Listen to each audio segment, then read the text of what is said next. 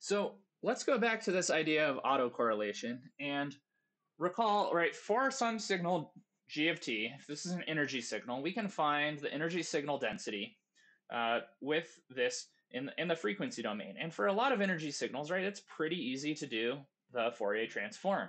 So why would you ever bother with doing autocorrelation, which is usually a little bit difficult?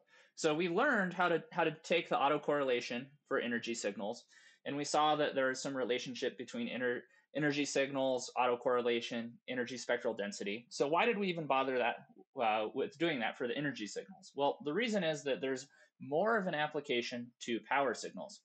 So the Fourier transform of a power signal generally will not exist. Only signals which are a function of the time are going to have these uh, Fourier transforms. And so these power signals are not always going to have a Fourier transform. So you can't rely on the same method of taking the Fourier transform to get the energy signal density if you're dealing with a power signal. So messages like random pulses are not actually a function of time. You can't make a time definition of them. And new information is going to be difficult or impossible to make as a function of time.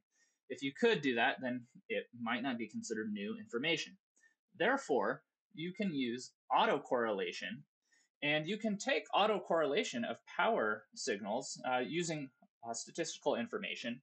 And the meaning behind this is that the more you go into advanced communications systems, if you're dealing with power signals, you're going to have to use this autocorrelation because you just simply may not be able to deal with the Fourier transform. So you wish you could do the Fourier transform, but you can't do it. So therefore, you may need to end up relying on autocorrelation.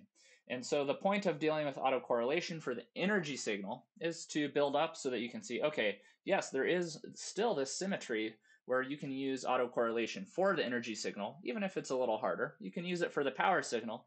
And the power signal, as you go further, you may actually be required to use the autocorrelation since you can't use all the Fourier techniques.